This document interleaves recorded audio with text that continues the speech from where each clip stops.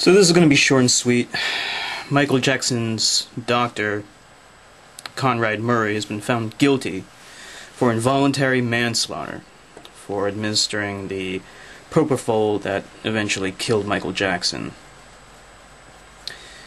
And of course, I believe that this scumbag is absolutely guilty of involuntary manslaughter.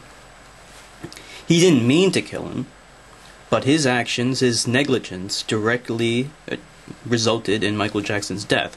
He should have known better. He was a doctor.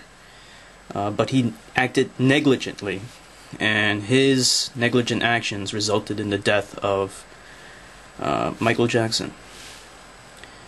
So, what do we want? We want Conrad Murray to be punished for his crime. It's as simple as that. Michael Jackson was loved by so many people. He was a good man. It makes me sick to know that his life was turned upside down because of all these false accusations against him of being a child molester and all this other crap, which are not true, of course. Michael Jackson had a childhood where he was deprived of being a child.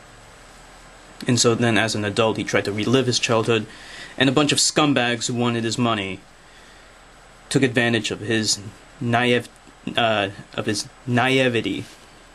and his generosity.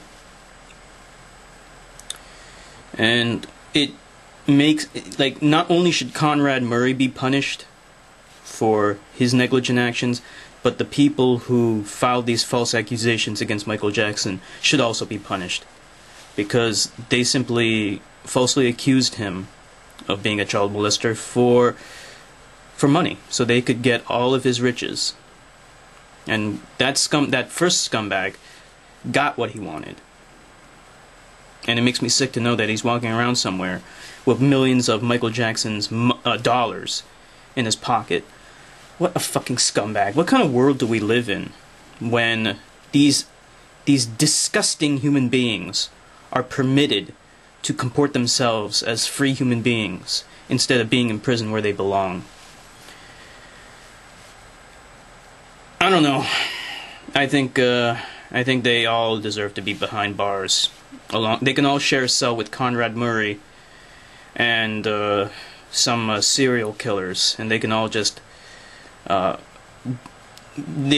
fuck each other over in prison together, as far as I care. This is Enigma Hood signing off.